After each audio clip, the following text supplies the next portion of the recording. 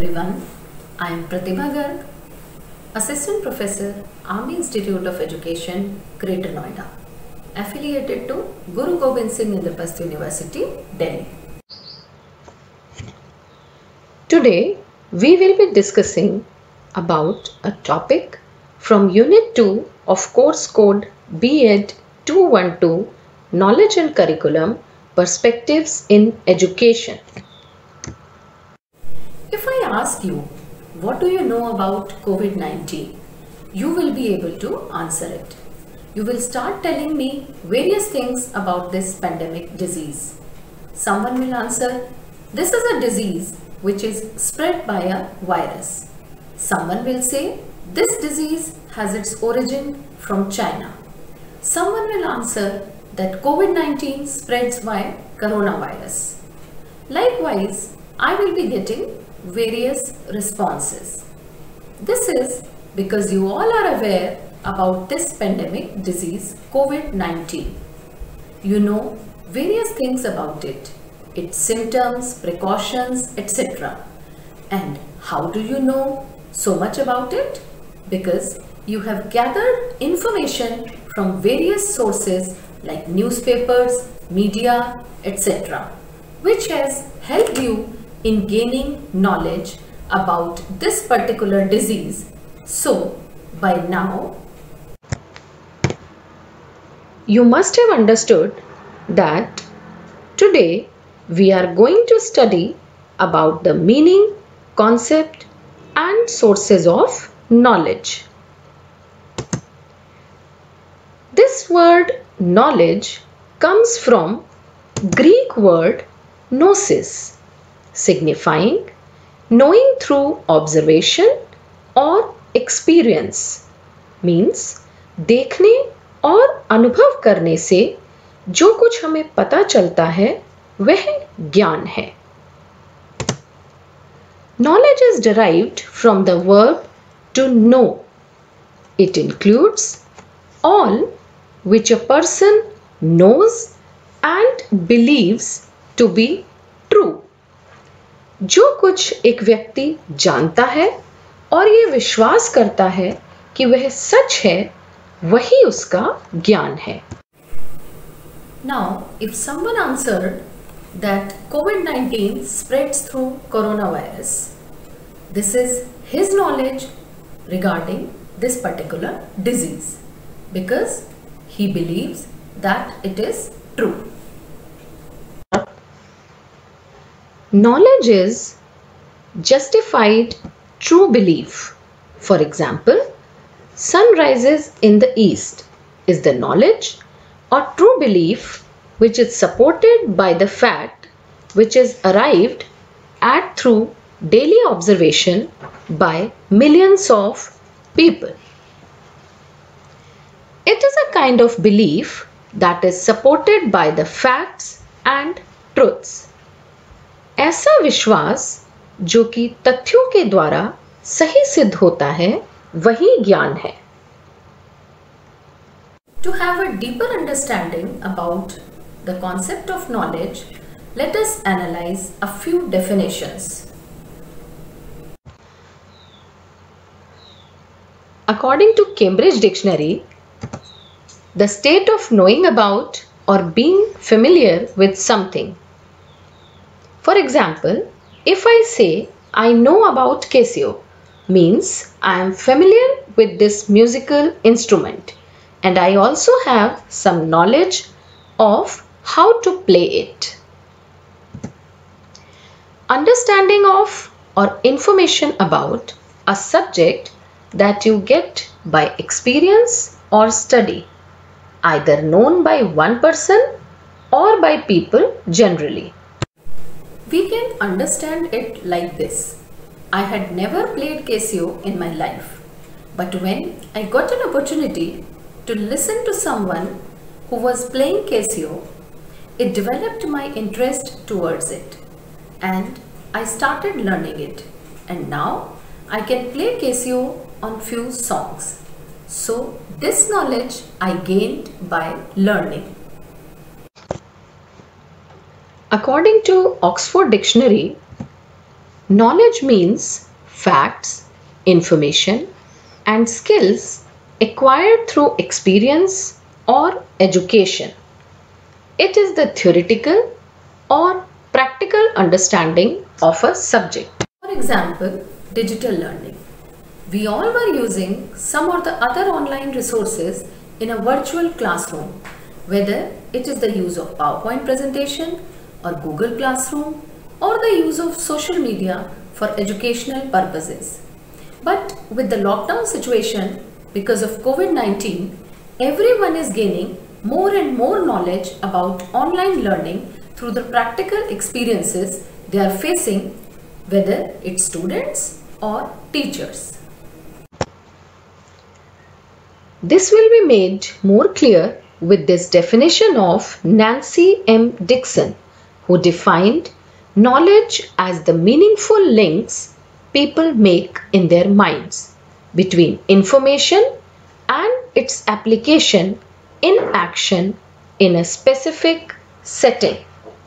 Before the lockdown, we were having information about some modes of online learning, but now it became necessary to opt these methods, so we all started applying that information in action and gaining knowledge by linking the information to the application part. According to Davenport and Prosakaway, knowledge is a mixture of organized experiences, values, information, and insights, offering a framework to evaluate new experiences and information.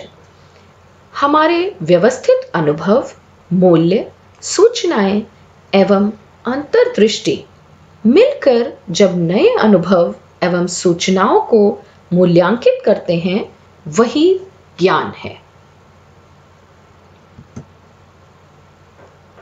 Through these definitions, we can conclude that knowledge is the familiarity, awareness, or understanding of someone or something such as facts, information, description, or skills, which is acquired through experience or education by perceiving, discovering, or learning.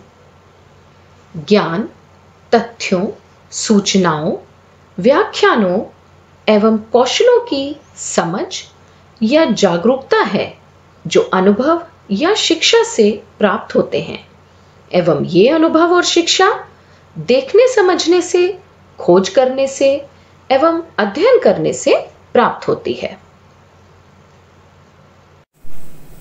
Till now, we have discussed in detail what is knowledge. Now, we will be discussing about what is the need of knowledge. Like knowledge itself, its need or importance for mankind and its scope is immense.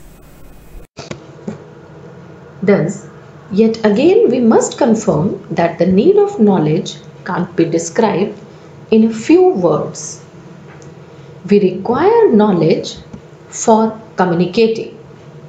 To communicate our ideas, thoughts, and emotions, knowledge is required. Whenever you are in some discussion or someone is asking you something, you will only be able to communicate when you have knowledge about that particular topic. Otherwise, you will not be able to interact. We require knowledge for solving problems. Knowledge helps us to solve our problems, be these in the field of education or in other areas of human life. For example, if you have to solve a problem of measures of central tendency in statistics, you should have knowledge of formulas of central tendency. Another example is now when we had to face this problem of lockdown and the students and teachers both are not able to go to school. Students were missing out on their syllabus. So, to solve this problem, the governing bodies helped everyone. by making the teachers aware to use the knowledge of online learning tools to teach the students. Next, we need knowledge for decision making. We need knowledge when we have to make decisions in our life. Taking quick and right decisions has never been easy, but the ones who are more informed have always been on edge over others. Knowledge plays a significant role in decision making. For example, to govern a country, its leaders have to make important decisions at different levels. Like our Honorable Prime Minister Shri Narendra Modi ji took a decision of lockdown to reduce the spread of coronavirus. He must have the knowledge of the conditions of other countries, how this virus has affected those countries, and he must be having deep and detailed knowledge of the measures which should be taken to save the country from this pandemic. Now, to know more about the concept of knowledge, we should know the valuable insights of some of the eminent philosophers regarding knowledge. According to Swami Vivekananda, knowledge is inherent in man. ज्ञान व्यक्ति के अंदर ही समाहित है. No knowledge comes from outside. It is all inside. कोई भी ज्ञान बाहर से नहीं आता, सब कुछ हमारे अंदर ही है. What we say a man knows should, in strict psychological language, be what he discovers or unveils. जो हम कहते हैं कि मैं ये जानता हूँ, मनोवैज्ञानिक भाषा में ये वह है जो उसने खोज लिया है. What a man learns is really what he discovers by taking the cover off his own soul, which is a mine of infinite knowledge. हमारा सारा ज्ञान अनुभवों पर आधारित होता है. All our knowledge is based upon experience. Knowledge can never be created, it can only be discovered. ज्ञान को निर्मित नहीं किया जा सकता, सिर्फ खोजा जा सकता है. Mind is the source of knowledge.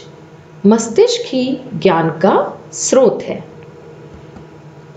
The goal of mankind is knowledge. मानवता का लक्ष्य ज्ञान है. You all have studied about John Dewey, the Western philosopher. You all have studied him during the previous semester. He considers school as a miniature society. He emphasized on experience-based learning. Whatever experience the child has in the school must be as real to him as that of home or neighborhood. Since the school is a reflection of the society, the experience provided here must be purified, simplified, and better be balanced. These experiences and activities are the basis of attainment of knowledge and discovery of truth. Each of us possesses a great deal of knowledge. We know about ourselves, we know about the world around us, we know about abstract concepts and ideas. Philosophers have often wondered from where the knowledge comes. We learn a lot of things from books, from the media, and from other people. To process information from these sources, however, we must already know many things: how to read, how to reason, who to trust. To learn these things requires yet more knowledge. So, here the question arises, what is the most fundamental way of acquiring knowledge? Here, I will be mentioning some major sources of knowledge. First is perception, that which can be perceived through the experiences of the senses. We all know that the burning candle is hot because when we touch it, it feels hot. Next is reason. When we discover necessary truths such as mathematical or scientific truths through pure reason, reason can be considered a source of knowledge. Introspection. Knowledge of oneself that can be found through internal self-evaluation. For example, sometimes when you introspect yourself, you find that you are a good painter also. जब आप स्वयं का मूल्यांकन करते हैं तो आपको अपने अंदर छिपी हुई प्रतिभाओं का ज्ञान होता है. Next is memory. Memory is the storage of knowledge that was learned in the past, whether it be the past events or current information. अगर जो कुछ आपने पढ़ा था या अनुभव किया था वह आपको याद नहीं है तो आप उसके बारे में कुछ नहीं बता पाएंगे. For example, you have studied some concept long back and it was asked in the job interview, but you are not able to recall it. Then you will not be able to answer that question. Next source of knowledge is instinct. मनुष्यों एवं अन्य जीवों में पाई जाने वाली एक स्वाभाविक प्रवृत्ति जिसका वह अनुकरण करते हैं बिना उसका कारण जाने. फॉर एग्जाम्पल, जब आप एक रोड क्रॉस करते हैं तो ऑटोमेटिकली आपकी स्पीड थोड़ी बढ़ जाती है क्योंकि उस वक्त ये हमारी स्वाभाविक प्रवृत्ति होती है कि कहीं कोई गाड़ी ना आ जाए.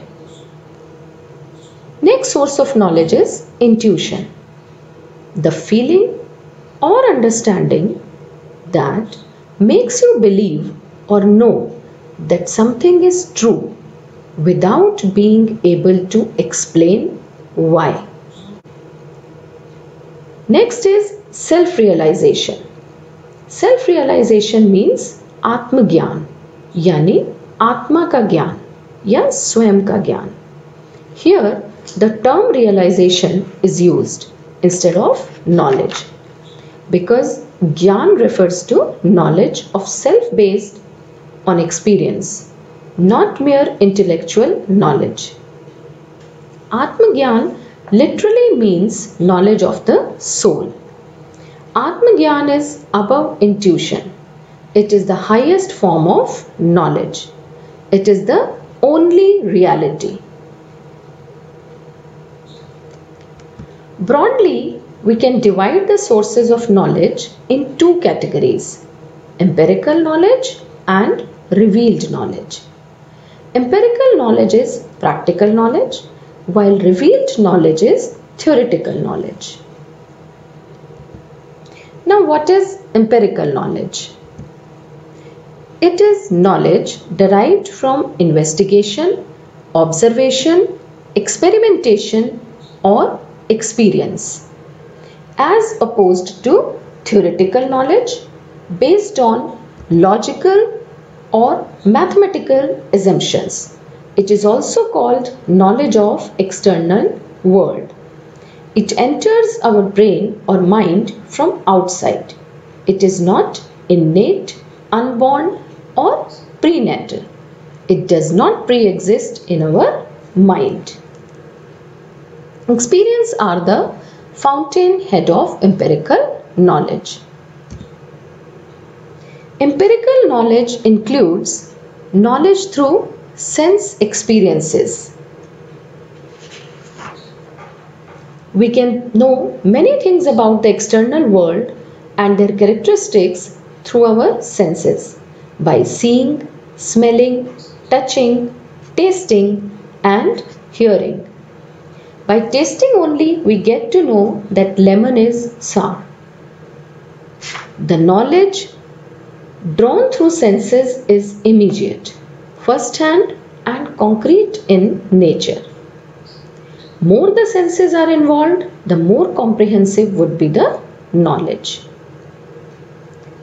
Next is knowledge through reasoning. True knowledge can be acquired through the method of reasoning. Reasoning is the ability to engage in thinking. If we could not think, we could not acquire knowledge. We all have studied in our school days that there are 9 planets in our solar system. But now it has been proved that there are only 8 planets in our solar system. There are reasons behind this. Now we will go through the methods of acquiring knowledge through sense experiences. First is observation method. We observe many things in our surroundings as well as our own self. We gain experiences through observations and then try to correlate these experiences with our life, society and nation. Next is learning by doing. By doing something we get knowledge related to that work. जब हम कुछ काम करते हैं तब हम अपनी ज्ञानेंद्रियों का प्रयोग करते हैं और हम ज्ञान प्राप्त करते हैं. यही ज्ञान परमानेंट हो जाता है. Learning by doing is an interesting and effective method of acquiring knowledge. Therefore, we emphasize on learning by doing in our schools. Learning by experience. An individual can't do work completely only by observing it. He or she also acquires knowledge by self-experiences. For example, you observe your father or mother driving a car, but you will learn it only when you will drive it yourself. Now, what are the methods to acquire knowledge through reasoning? First is inductive reasoning. In this, individual proceeds from specific to general, previous knowledge to new knowledge, examples to rules, and concrete to abstract. It involves the use of various types of examples, direct experience and experiments to arrive at the solution of a problem. Next is deductive reasoning. It is just opposite of inductive reasoning. In deductive reasoning, individuals proceed from general to specific, abstract to concrete, and formula to examples. Now, the second category of the source of knowledge is revealed knowledge. It is difficult to prove or disprove this knowledge empirically as it is accepted on faith. It holds good at all times and at all places. It is knowledge which is present in scriptures like Sri Guru Granth Sahib, Ved, Upanishad, Gita, Bible, Quran, etc. It is not modifiable or subject to change. It is classical and universal.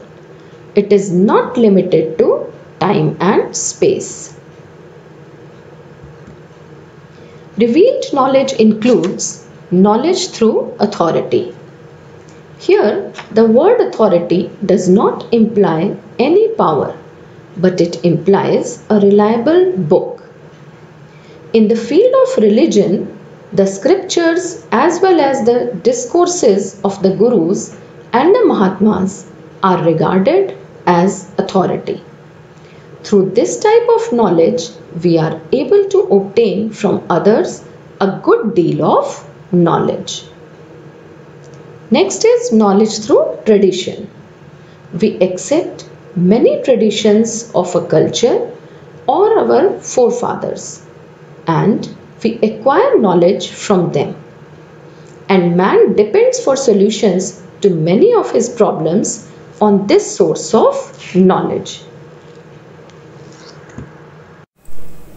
The main difference between empirical and revealed knowledge is that empirical knowledge is based on experiences, which is mainly enhancing the cognitive domain. Scientific knowledge is the best example of empirical knowledge. And revealed knowledge is based on knowledge we acquire through traditions or authority. It extends our affective domain.